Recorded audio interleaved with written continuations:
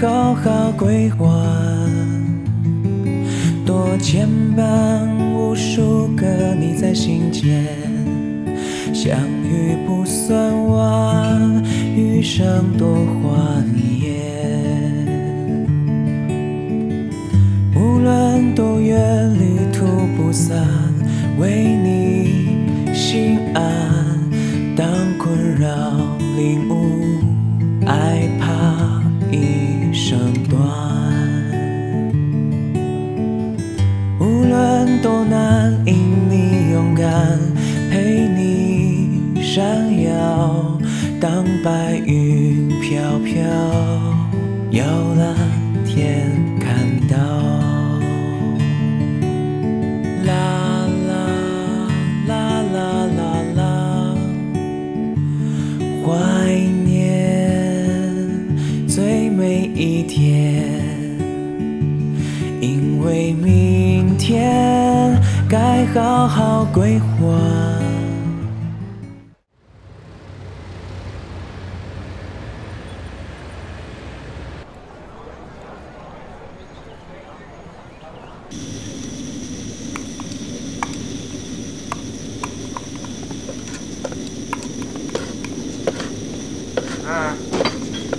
哎呦，你可回来了！哎呀，这半道上我那车熄火了，鼓捣了半天也没鼓捣着，怎么了？耽误事儿了？对，您这想哪儿去了？我是说呀，您那车可是大班，用它拉这鸡鸭鱼肉，您不嫌弄您那车腥啊？我早说质疑面包，份儿不答应啊！不坐我的车坐哪个车呀？先看看来，小黄花怎么样？瞅瞅吧。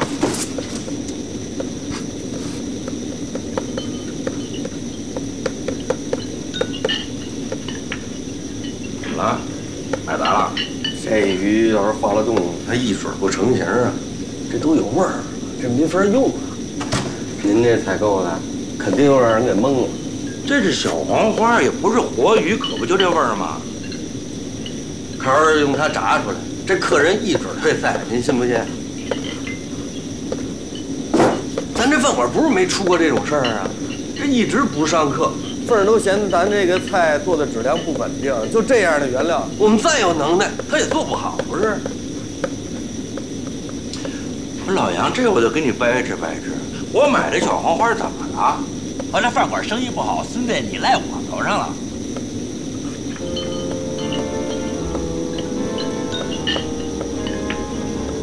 不是，你问我，我不得说实话吗？说的是实话吗？又怎么了？又怎么了？又动不动就给我甩片汤话。那行，我告诉你老杨，我忍你不是1天2天了。行了，您还别忍了，我走行不行？行，还来劲了！你先，你跟我打工的，你知道吗？我不干了，走了，行了不行？你还别忍了，行不行？杨哥，您别着急哈。那个是他不对，全是他不对。看在我的面子上，你别跟他一般见识啊。那凤儿，赶紧结账。我帮忙帮到现在，可以了吧？我看出来了，有他在，没个好。别，杨哥，您先别说这气话。您这要是走了，我怎么办？这饭馆怎么办呀？那这么着吧，你现在麻利找人，我再给你1个月的时间，到了月底我就走，行不行？不是，杨哥，您说的简单，我上哪儿找您这么好的厨子呀？而且您要是走了，您就眼睁睁看着咱们这馆子就这么倒了。要不这样好不好？马上就要到旺季了，今年旺季如果生意还好不起来，您就走您的，我绝对不拦着。但如果生意好起来了，真的，再帮我几个月行吗，杨哥？杨哥就看在我的面子上，行吗，杨哥？凤儿，我全都是看你家。我跟你说，气我肝儿疼。我知道。行吧，就这么着吧。一言为定。谢谢杨哥。什么人头？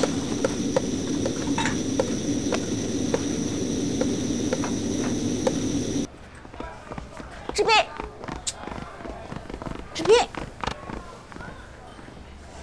以后采购的事儿你就别管了。凭什么呀？就凭你买的黄花鱼，就凭你对杨师傅的态度，要不是我说好话，人家明天就走了。走就走，吓唬谁呢？3条腿的蛤蟆找不着，2条腿的厨子还不好找。你就算帮我不行啊！啊，杨师傅要真走了，咱们这馆子真的开不下去了。不管怎么说，我也是他老板啊，给我装什么大个的呀他？我还不能说他了。他哪儿跟你装大个的啦？啊，你凭良心想想，杨师傅、小珍、小丽他们不是对醉八仙有感情，是对我有感情，要不然你能留下来帮我吗？你倒好，逮谁骂谁。你自己想想，哎，就小丽，小丽被你妈哭多少次了？我不都是为了饭馆好吗？哎，我知道你是为饭馆好，我知道你是心疼我，为我好，那就看在我的面子上，帮我为人，对他们态度好一点，行吗？啊？行。哎，不演了。走了啊。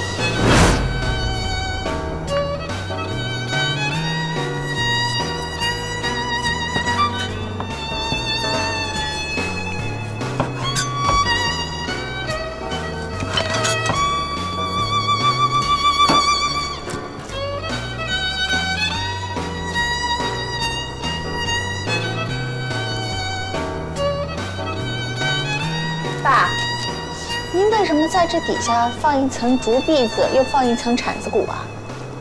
是防止肉啊，粘在锅上，啊，别烧焦了。又给您学一招。哎，你那个料下齐了吗？啊，这8冷8热我都准备齐了。这主菜是您准备的，我就不清楚了。是啊，当然是我备了，让你备你敢吗？当然敢。口气还真不小。哎，大妈，这盘子太漂亮了，是古董吗？那倒不是，这就是今天晚上咱们吃饭用的家伙。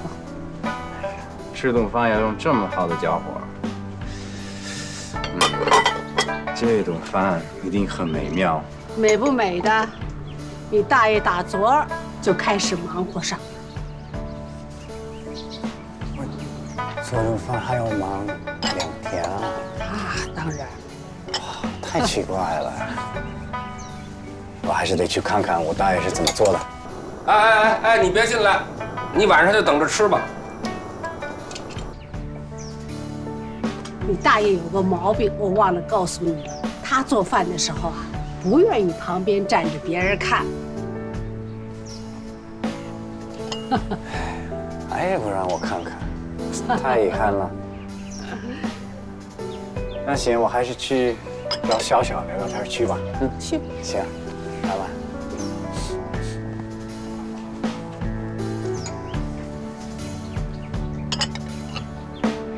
看看这汤好了没有？我估计差不多。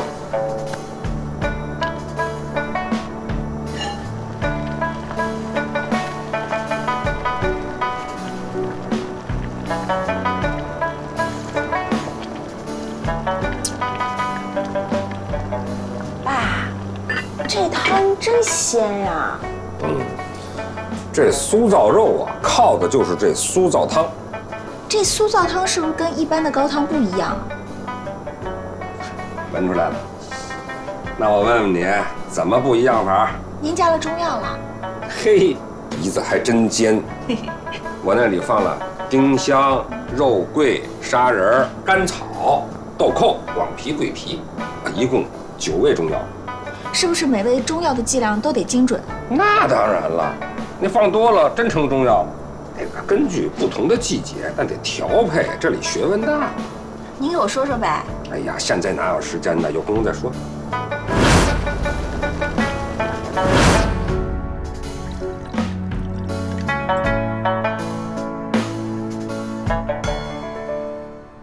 小小，你片子怎么还没拍完呢？哎呀，这不是还磨蹭我们老板吗？想让他多批点钱，但是老板说那创意吧就太腻歪了，那个爱情就跟那饮料真实的不搭。他根本不懂啊，这是浪漫化的夸张，是一种幽默呀。没错。哎，说到了爱情啊，我特别好奇，你奶奶是个大哥哥，你爷爷是个处子啊，那他们是怎么爱上的呀？这我哪知道啊？你要想知道，你问我奶奶去啊。那天我请吃饭的时候，我就问了一句，结果被你奶奶爷爷开玩笑岔过去了。那是不想告诉你吧？不过你要真想知道，这事儿就得问我奶奶。那你奶奶的事情你不知道？那你小姑的事儿，总该有知道一点吧？我小姑怎么了？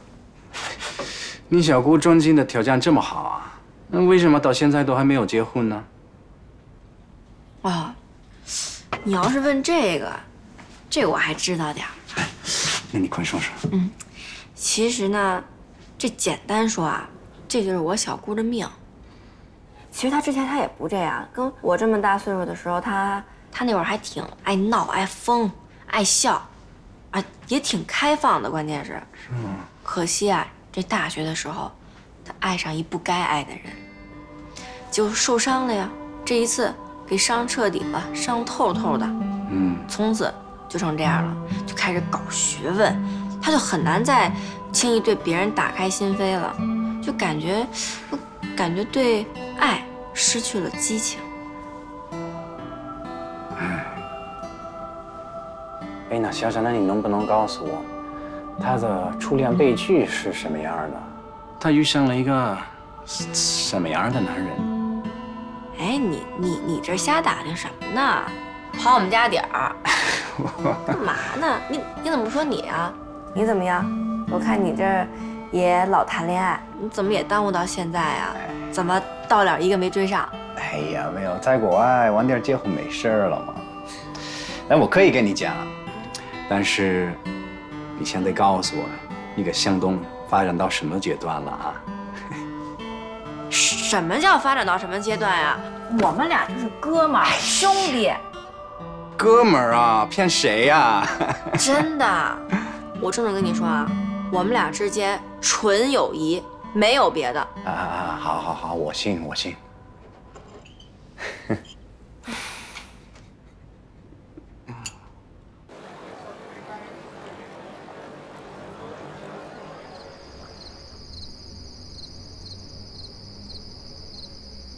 大妈、张静、大哥、三哥、小小、文具，你们知道吗？为了这顿饭，我都等了好几天了，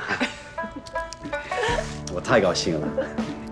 哎，大妈，一点薄礼啊，还请您笑纳。哎呦，您太客气了。因为我知道不能空着手吃请啊，这是一个北京的老理儿。戴维，你住进这院子啊，那老理儿多了去了啊，你且学呢。哎，妈，人家外国人的礼节呀，收到礼物必须当面打开。哦，还有这一说啊？我不知道。好，打开。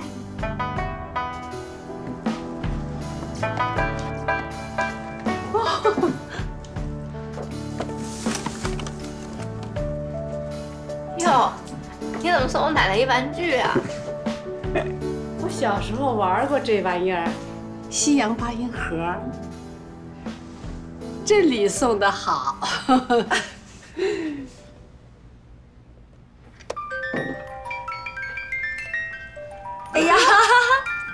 真好玩儿。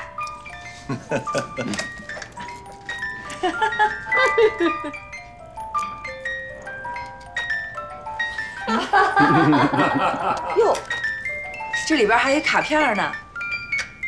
妈，您看啊，祝大爷大妈永远浪漫，恩爱100年。都老夫老妻了，100年可不敢想。妈，您和爸必须100年啊！必须100年。哎，我们的呢，你赶紧的呀！哎呀，放心啊，每个人都有份儿。哎呦，谢谢。哎呦，谢谢谢谢。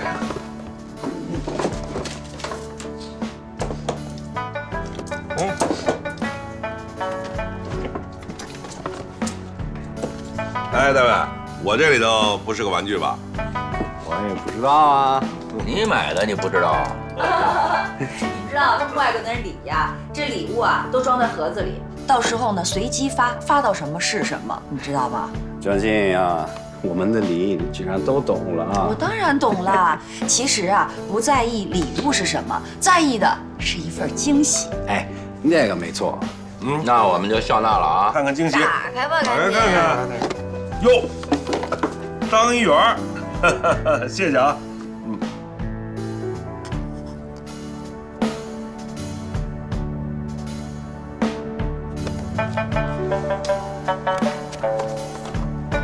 哟，啊哈！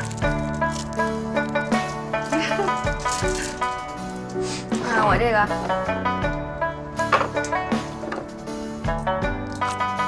哟，项链。看我这个。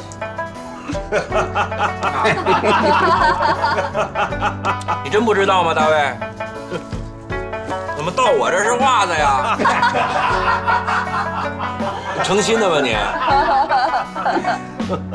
穿上他妈踩你妈，咱们上桌吧。啊，对，好。来。吃饭了。哎，行，大卫，今天啊，我再教给你一个老北京的礼节啊。今天啊，你是主宾，你呢要坐在主位，要坐北朝南，冲着门口坐。一等陪席的是我爸我妈，坐在东边。我、你三哥还有劲儿他们，我们几个坐在西边陪你，我们属于2等陪的。有这样的啊！我又学到了一个北京人的礼仪，太棒了啊！来，妈，来，大卫，请上菜。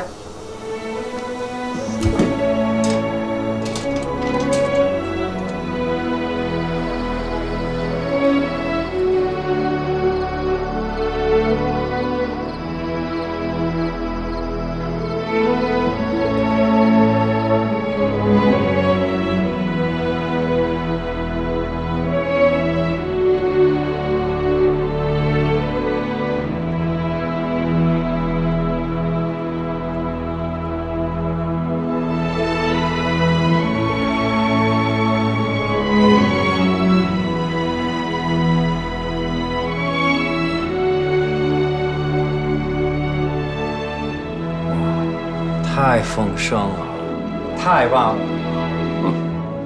大卫啊，这道元涮虾卷儿，还有那个香酥鸭方都是国宴上的菜，但今天的主菜呢是这个。哟，好香啊！哎，这是什么菜啊？这道酥造肉啊，是根据爱新觉罗溥杰先生的夫人嵯峨号写的这个《实在宫廷》里记载的。这道菜呀，是经过加工改造出来的。话说当年呢，乾隆45年，乾隆爷啊巡视江南来到了安澜园陈元龙的宅子里。这个陈元龙有个厨子，叫张东官。他烹饪的菜肴啊，使乾隆爷龙颜大悦，就把张厨子带到宫里了。啊。乾隆爷呀喜欢吃味厚之物，这张厨子呢就用香料烹饪了这道猪肉菜。因为张御厨是苏州人，所以把这道菜就命名为苏造肉。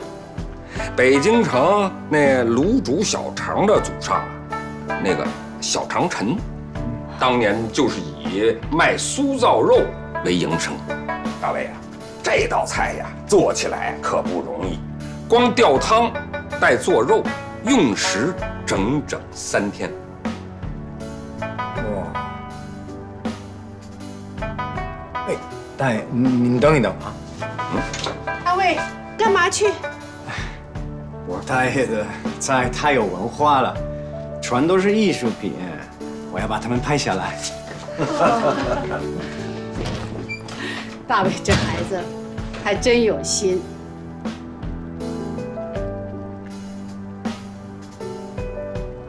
哎呀，三儿，我瞧咱们爸这手艺，这文化，当人求着教你都不学，这人份儿想学吧，爸不教。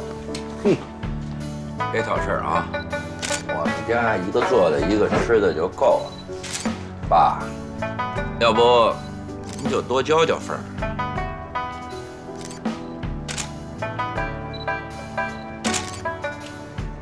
大卫啊，就凭你这态度，是吧？可算是孺子可教。那今天我就好好的给你讲一讲我们中国的餐饮文化。啊，说起中国菜呀，讲究的是色香味俱全。啊，我做的宫廷菜呀，这一路啊，最讲究外观、造型，还有色彩的搭配。你看，这鸭方、围配、香酿4种办法全用上。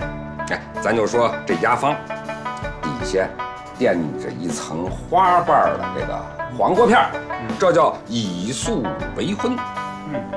啊，还有那个干烧灌汤黄鱼，鱼肚子里啊要放青豆、笋丁儿，还有火腿，哎，这叫以辅料酿主料啊。还有这道元帅虾卷儿，跟这个肉馅儿蛋饺，它搁一块儿，这叫配，要配出黄龙踏雪梅的这么好听的名字。戴维，你今儿真是有口福，今天的菜呀，好多呀都是当年我爸在国宴上做过的，今儿你都吃着了。我真的太荣幸了，大爷为了交代我还做了这么多。哎呀，这不算多。当年我爷爷呀，给靖王府做了一回流水的满汉全席，上面飞的，地下跑的，山珍海味一应俱全，啊，200多道菜，啊，吃了2天6顿。哇，这也太足够了。大卫啊，我们中国菜呀，分鲁菜、川菜、粤菜、淮扬菜，啊，各有各的特点和风味。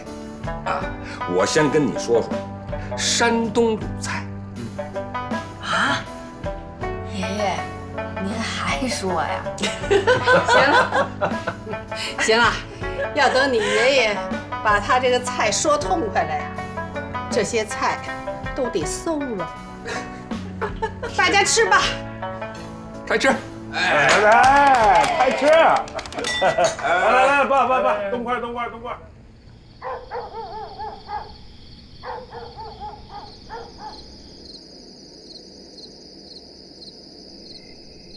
哎呦，为这顿饭忙活了3天，要是没有大卫这一声好，你都冤死了。我不跟你说了吗？借着请大卫，是吧？也让你解回馋，把全家人招呼回来热闹热闹。哎，老婆子，你跟我说实话，我炒的这几个菜，照以前比，有什么差池吗？你还别说，你这老头子就这点让人服气。都这么大岁数了，可那手艺还惨。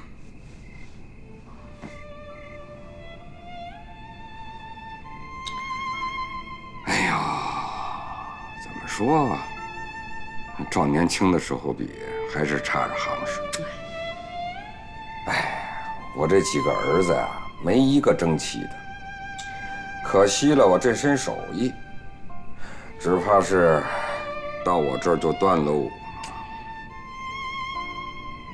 你别那么死心呀！我看凤儿这孩子悟性挺高，人也实在，你就把手艺传给他。我倒是想传，可是老祖宗的规矩不能破呀。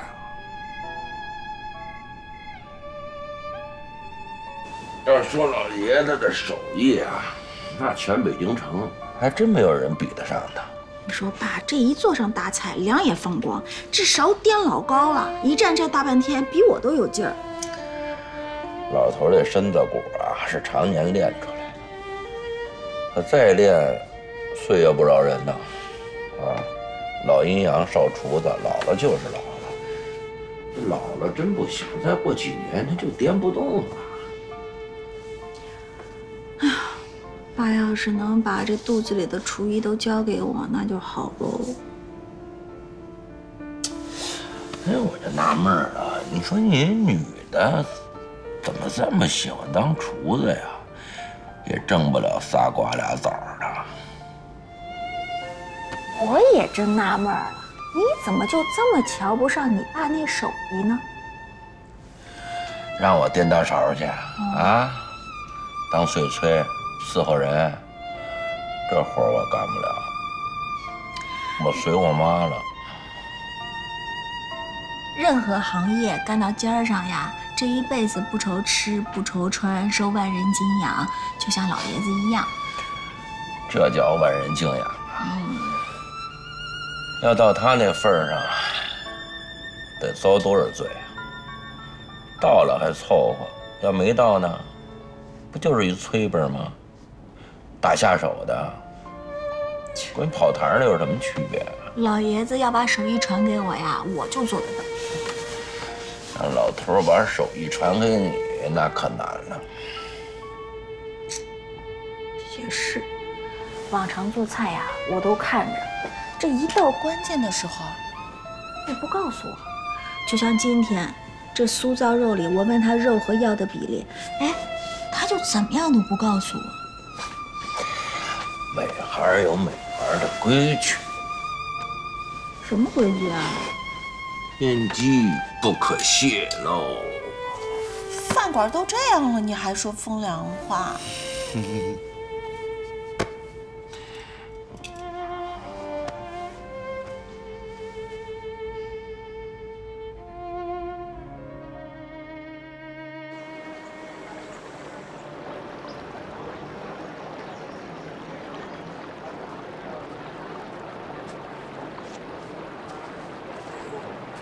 哥，怎么了你这儿？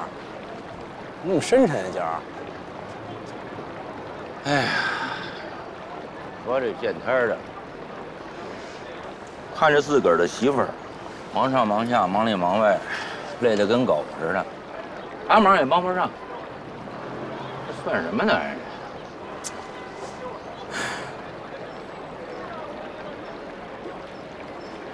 哥，你也甭埋汰自己。哎，怎么就没帮上忙啊？我这见着天帮他拉客，您瞅我这脸让太阳晒的，更别说您了，您是打死不进厨房的主儿，这不为了老爷子，为了嫂子，这不也破了例了吗？都谁说打死不进厨房？我说的是打死不上灶台，不碰锅勺。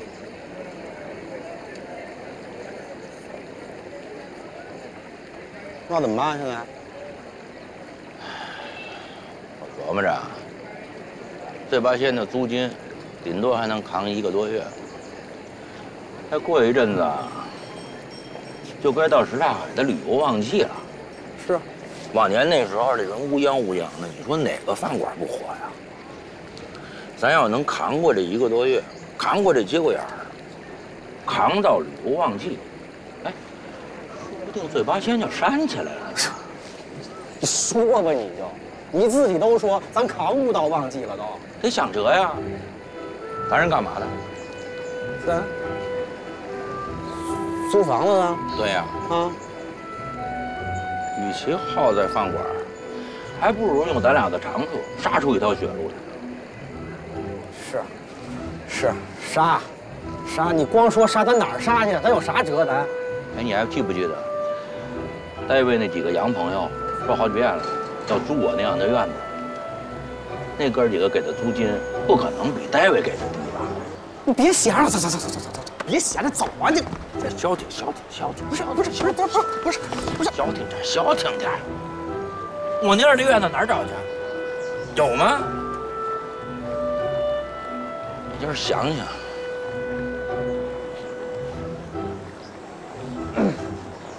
哥，那鼓楼钟大妈那房子，你好像知道。当然知道。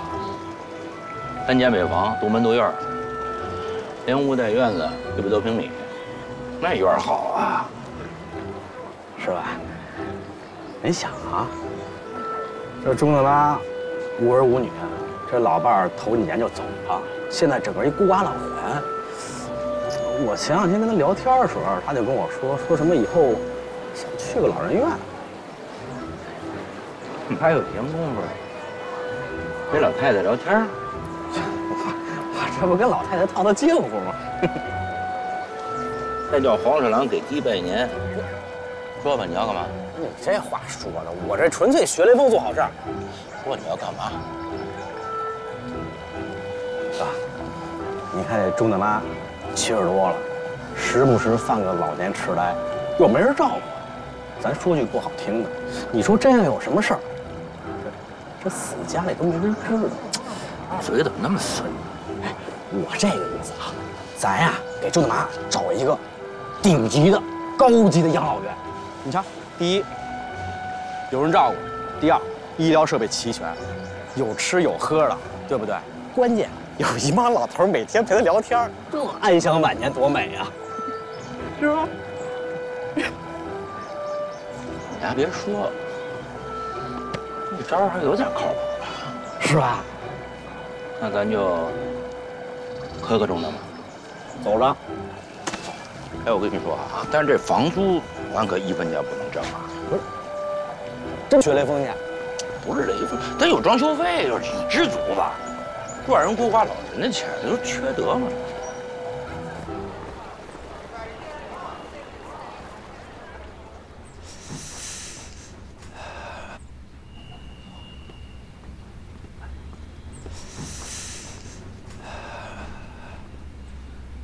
正经在家吗？谁呀？我。哟，艾薇，找我有什么事吗？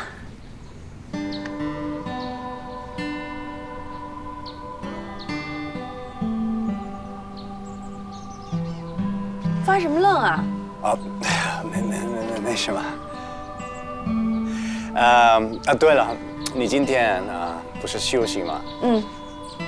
然后你看，天气又这么好，我听小婶说你也是一个摄影爱好者呢。没错啊。那你有没有兴趣跟我一起去采风？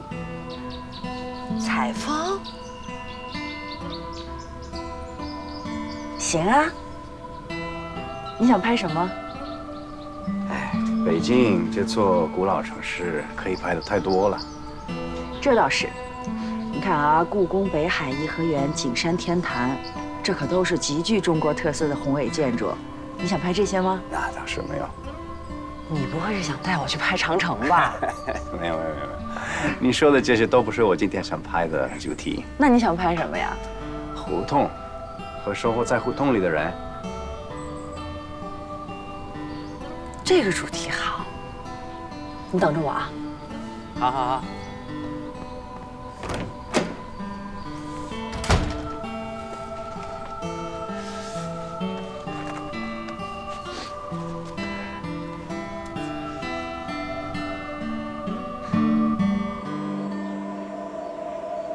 钟大妈，哎呀，真是有些日子没看见了。真精神，是这气色啊，哪像80的呀？哎，这是小辈儿的一点心意，您可千万别客气啊。我说啊，你谁呀？啊？孙大妈，您都不认识我了？我斌子呀，庄稼老三，什刹海小坏三儿。啊，三儿啊！嗨，哎，你都长这么大，结婚了？哎呦，好嘛，我儿子的百天儿，您还到家喝酒去了呢？是，您不会假装不认识我吧？哪儿呢？我当然认识你了，你不就是庄稼老三儿吗？对了。你还砸了我们家好几个瓶子！这，哎呦，多少年的事儿了，大妈还记着？是，好的没记住，这不好的全记着呢。去，别打岔。三儿啊，你怎么就想起来看我了？还这么破费，你这怎么话说的？哎呀，不想您了吗？这不是猴子吗？他跟我说啊，是这阵子老陪着您聊天。说您身子骨不好，我一听就急了啊！我说钟大妈那是看着我长大的，哪能没人管呢？是，咱不管谁管？是，大妈，我哥呀真是这么说的。算你小子有良心。大妈，其实啊，我早就应该来了。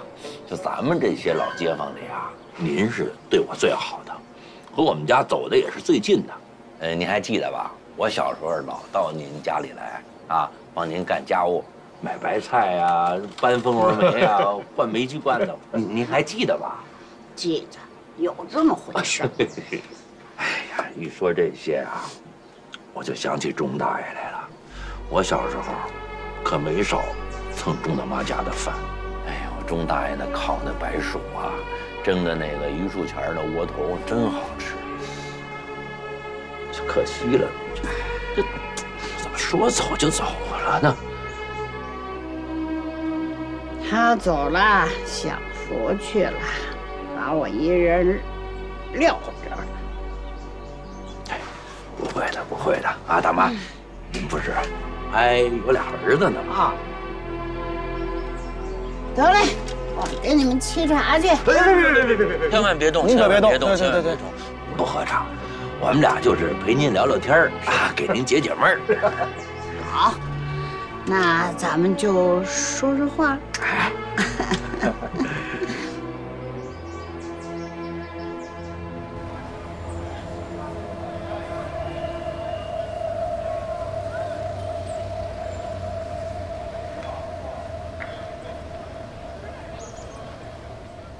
钟大妈，要说这北京的养老院。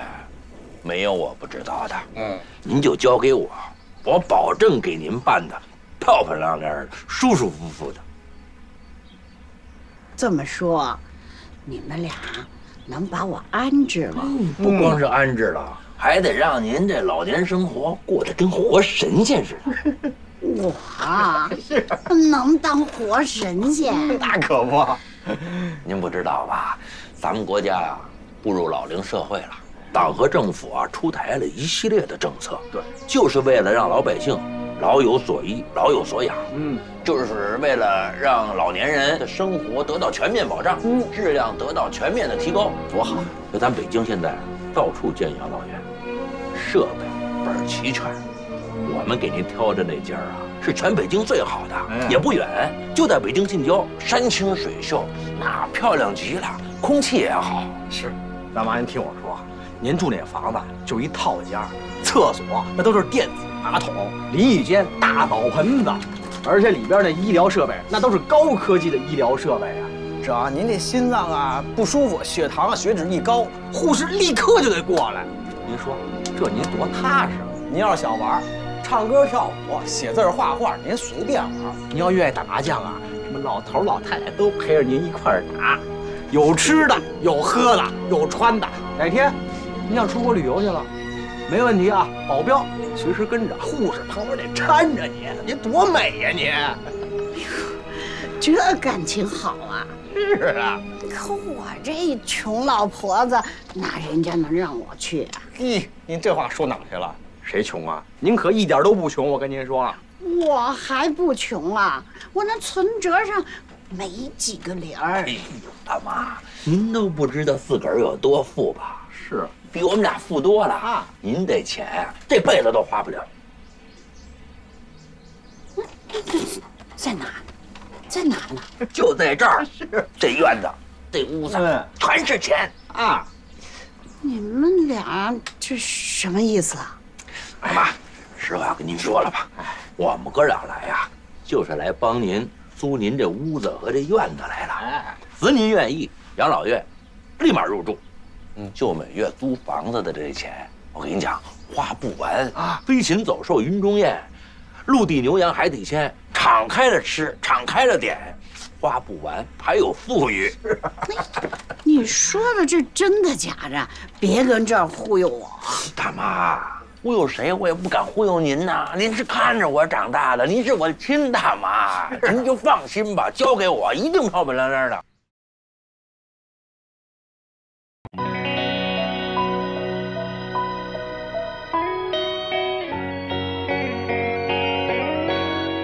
是岔开的风，带着那么独有的书卷气，飘飘洒洒着流水，把交错的胡同挥洒的没了俗气。是岔开的夜，有着那么热情的烟火气，红红火火的吆喝，京城的金龟衔着上了地气。是岔海的冬，总有那么欢喜的剧情，兴高采烈的北风，让是这海的冰面充满了孩子气。